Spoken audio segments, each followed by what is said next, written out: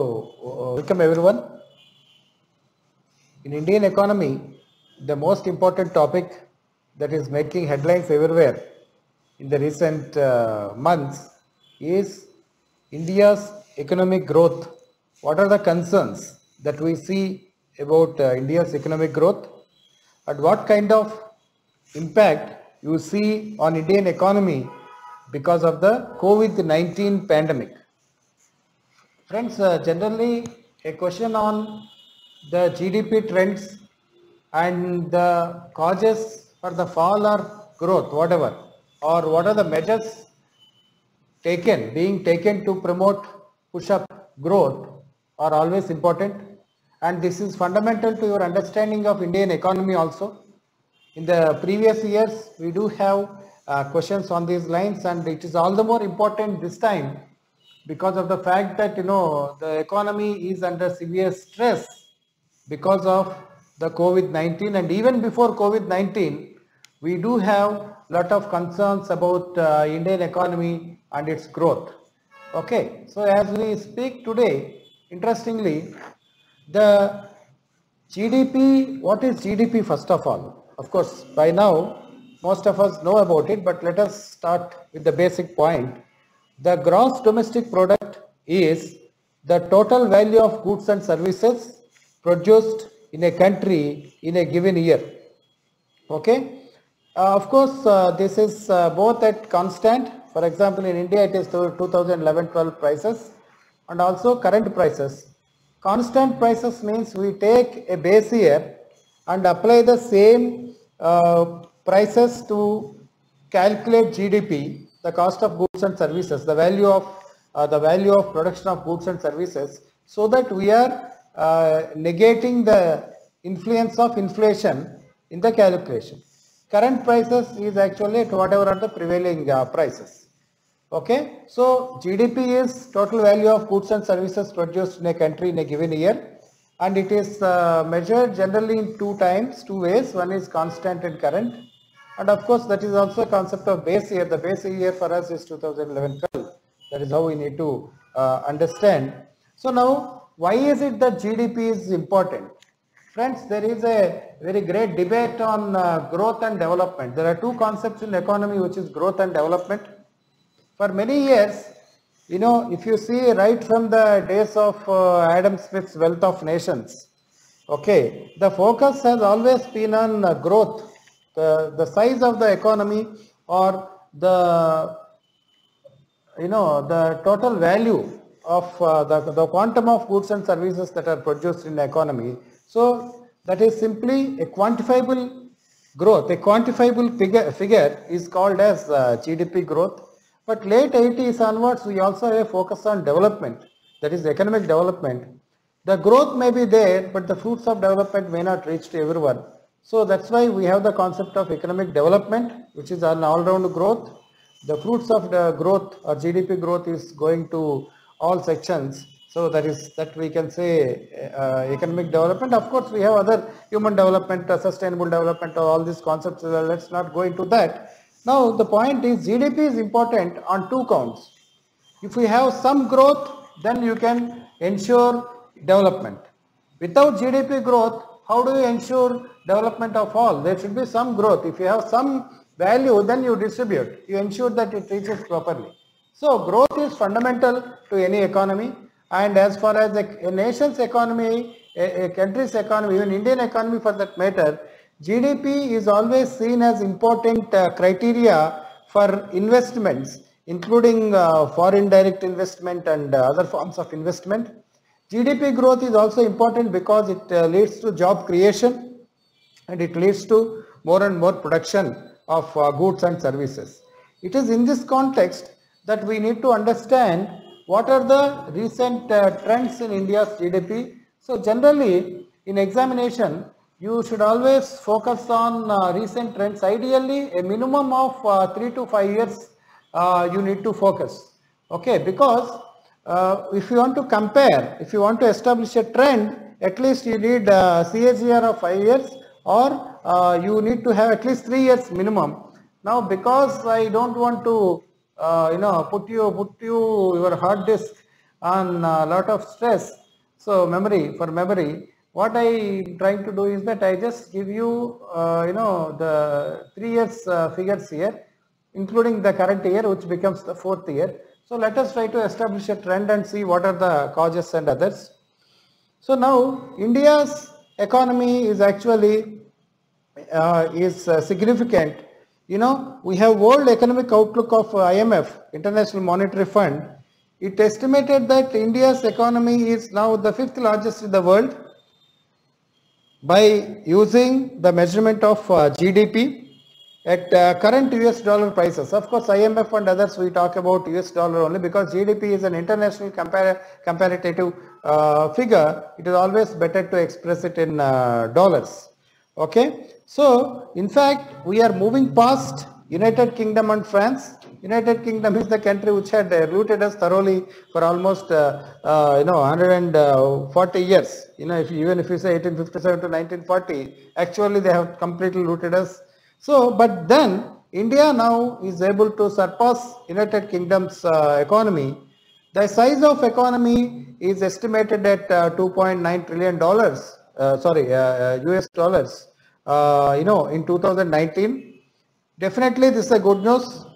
But there has been concerns as far as domestic economy is concerned. We might be a big, large, 5th largest economy in terms of size, but there are also concerns. There are also concerns about its quantum of growth and also volatility. Volatility is we don't have a steady growth which is leading to an all-round development. And not only that, last 3 years, in fact, we are being pushed into recession, and the COVID pandemic is a final blow on Indian economy as far as current state of development is concerned.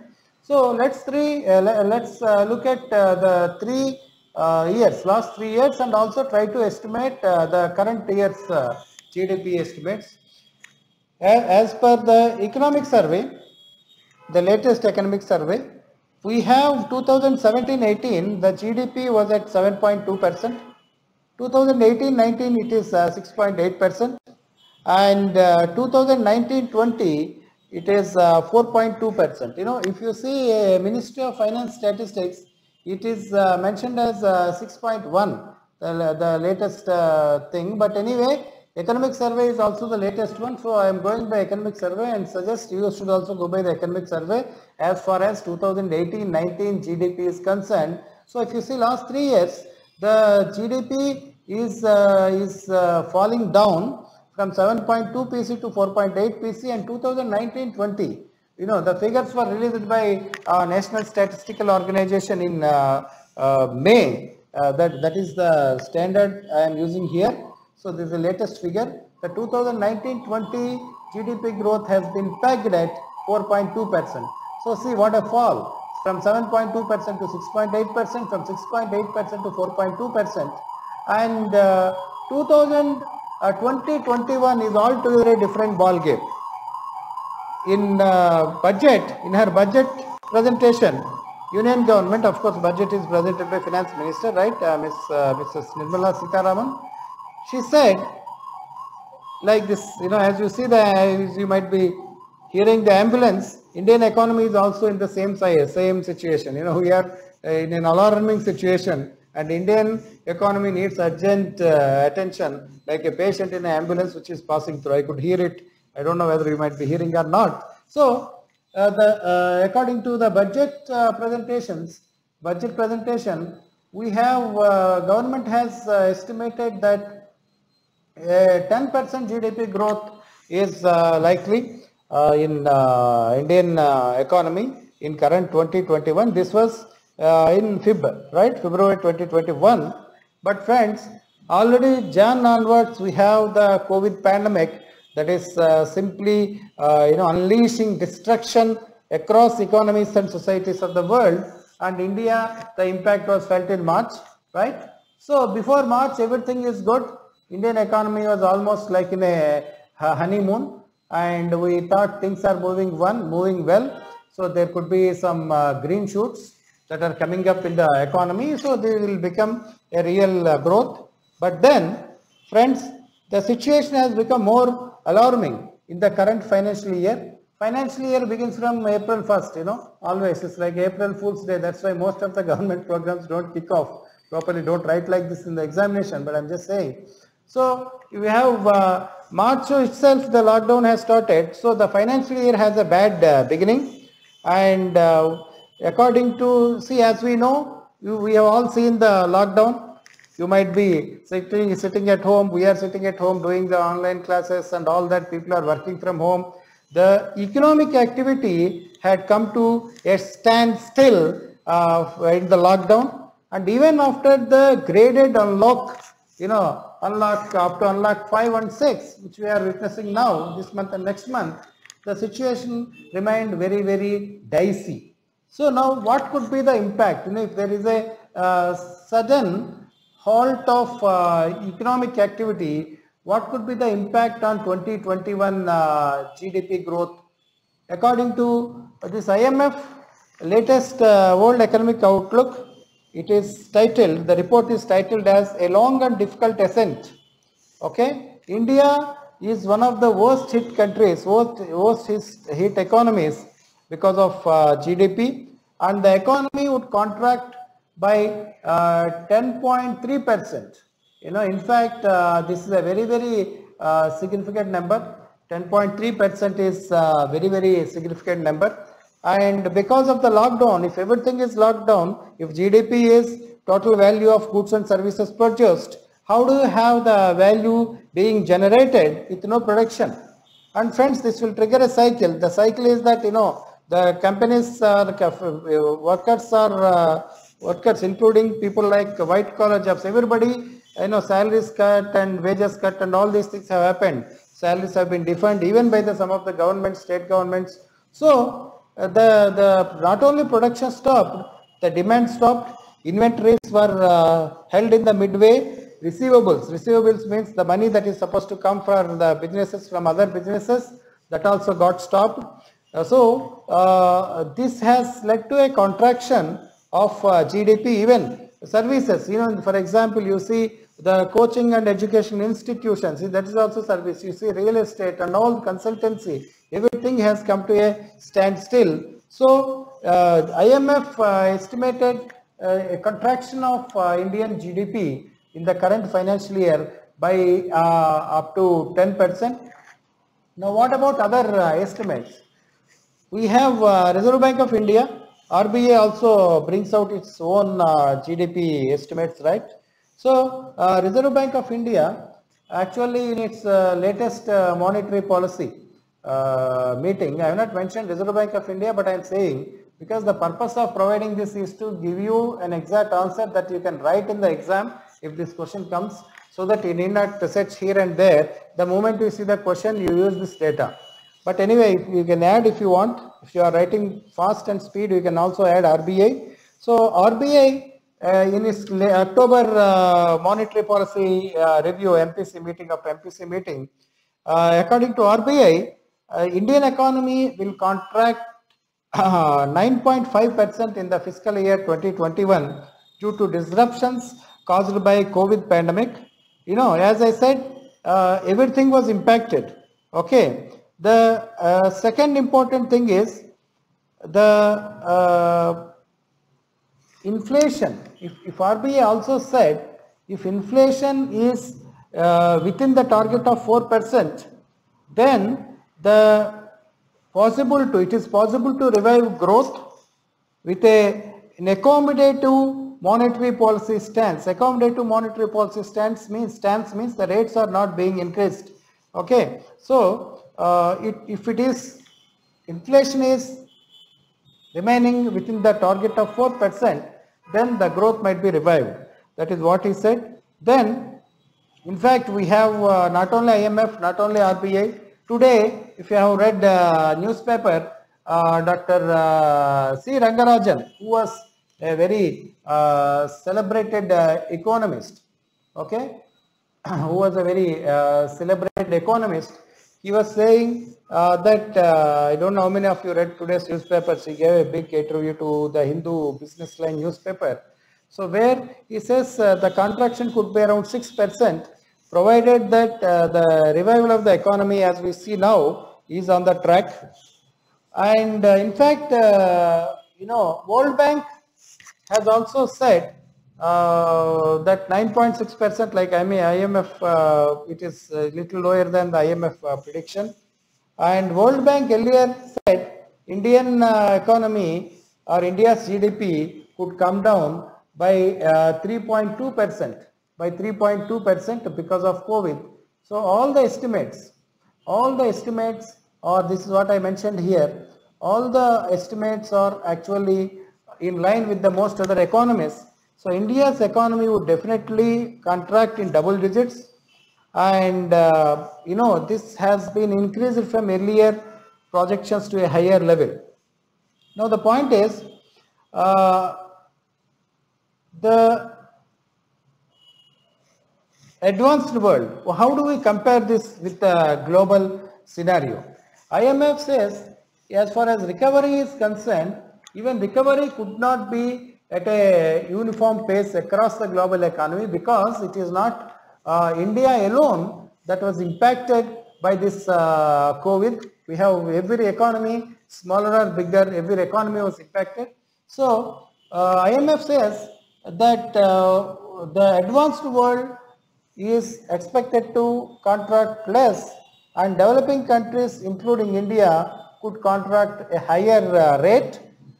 The global economy was projected to degrow by 4.4% in 2020 as against 5.2% earlier, which means that India is now should brace to face a greater impact on its economy.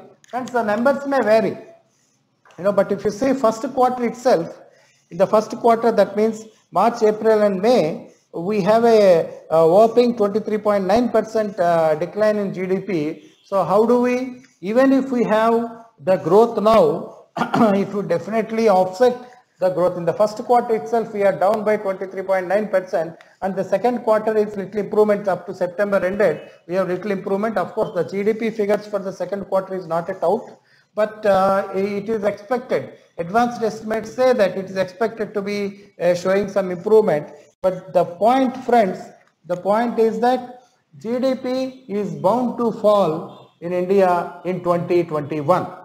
Now let us look at a overall perspective. Now last 4 years, now is it first time that we have the GDP decline?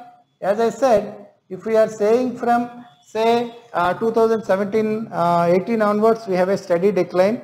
So COVID pandemic, even before pandemic, our situation is at about 4% GDP growth rate. So 7.87%, over 7% to 4%. Even if you eliminate decibels, we almost have a 3% fall, steady fall in GDP.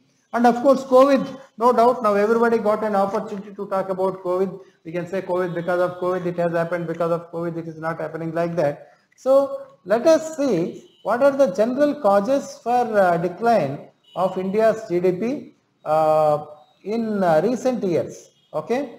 Now the deceleration in GDP growth, deceleration is decline. It can be understood within the framework of a slowing cycle of growth, with the financial sector acting as a real drag on the real sector, that is manufacturing sector. Okay, because the corporate credit offtake, if you see the corporate credit offtake and the gross capital formation, GCF, I have not mentioned all this here, but if you are saying this in the examination, the examiner will know that you are talking about all these things. But to explain you, I am telling this. So the corporate credit offtake, in fact, all the banks are now only focusing on retail lending, somebody buying a home loan, somebody taking a home loan or buying a car or whatever. But corporate credit is not there, because of rising NPS and all that. Banks are very they are shying off from giving corporate advances. So obviously, if the banks are not giving corporate advances, the gross capital formation will come down. Then supply side, all sectors except agriculture and allied activities and public administration, defense and other services. Except this, all other sectors are also facing supply side constraints because of in the recent years. That is also causing deceleration in GDP. We also have to see the demand side. The decline in GDP growth was caused by a decline of growth in the real fixed investment, as I said. Okay. Now, of course, for the current financial year, that is 2021, we can always say COVID is the fundamental cause. It is true also. The lag impact of the pandemic's adverse impact may continue well into the next financial year as well. It's not that India's GDP will now be very happy. That if this year is addressed, all that is not addressed. So there could be other concerns. The lag impact will also be there in subsequent years, which we need to see. So it is in this context that what are the measures being taken by India or the government. First of all, the boosting of demand is very, very important. I have said already, if it is demand, then everything is picked up. Keynes, very famous monetary economist, had a simple mantra. He said, in the times of recession, dig the pits and fill the pits. If you are not having anything, if you have no work to do, you call 100 people, ask them to dig the road from this place to that place, say 1 kilometer from morning to evening, and again you fill the pits. So somehow give work, give wage generation. Wage employment is very, very important. Narega is one hope for India, where the growth in Narega can actually push up demand. That is one thing. Then monetary policy, in the recent monetary policies, RBI has cut repo rate by 110 basis points. This is very, very important, because if the rates become cheaper, then there will be greater demand for loans, and the greater demand for loans will spur work investment or demand, whatever you see. For example, if home loans are cheaper, you and me take home loans and buy. If loans are cheaper, what will happen? Industries can invest by taking bank loans. So these are some of the important points that we can take a cue from RBI's easing of monetary policy. Then government also taken steps this year towards speeding up insolvency resolution process and insolvency and bankruptcy code, IBC, as there have also been amendments, as you could see, so that the credit will be eased, particularly for the stressed real estate as well as NBFCs, non-banking financial companies. Now, critical measures have also been, the impact of critical measures taken to boost investment is also in the national infrastructure pipeline. In 2019-20, we already got some green shoots because of this. However, the situation has been totally altered by adverse impact of pandemic. Otherwise, the green shoots of 2019-20 would have become a real growth drivers in this year, assuming that there was no COVID. Now that there is a COVID challenge, now government had also undertaken a paradigm shift. A paradigm shift is undertaken by government so that the COVID pandemic, whatever you call it, as a stimulus package, you call it corona virus package, or you call Atmanirbhar Bharat Abhiyan, as mentioned, as christened by government itself. In May 12th, Prime Minister Narendra Modi ji has announced this, and after that, of course, we have Ministry of Finance brought a series of announcements, in about 5 announcements. So what they have done is the Atmanirbhar package is directed at different angles. One, giving more budgetary support for state governments. I am not going to Atmanirbhar package, that's a different topic for us now. But you need to take some points from that. About 21 lakh crore, approximately over 20 lakh crore stimulus package is seen as being given under Atmanirbhar package. The state governments were given more room to get funds by permitting higher fiscal deficit. We have a lot of measures were taken by to promote MSMEs. Then we do have Pradhan Mantri Garib Kalyan Yojana, which also gave some respite to bank customers by various measures, including moratorium on loans. The PF, there was some relief up to August in the PF employee provident fund payment, both by the employees as well as employers. So we do have on the agri infra front, agriculture. Now the fact is that agriculture seems to be relatively less impacted by COVID. If at all we start growth from triggering rural demand, then obviously the entire economy might start rotating again. So friends, this is what you need to understand for this particular topic. This you can expect a direct question on this. As I mentioned here, the question could be asked in different ways with little changes, tweaking a little. You can use this information. Now, critically examine GDP growth in Indian economy in recent years with relevant data. Then discuss trends in India's GDP for the last 3 years and mention measures being taken to revive economy. Explain why there has been a fall in India's GDP of late. What could be the impact of COVID-19 on Indian economy? There could be some other questions, say, related to balance between monetary and fiscal policy and GDP, but that we see when we come to banking and other areas.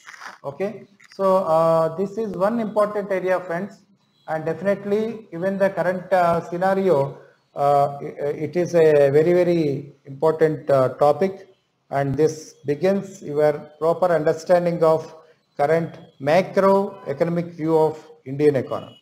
Of course, the PDF is also there. All of you can reach out to me for any clarifications. Thanks. We will take up other topic in the subsequent sessions. Thank you.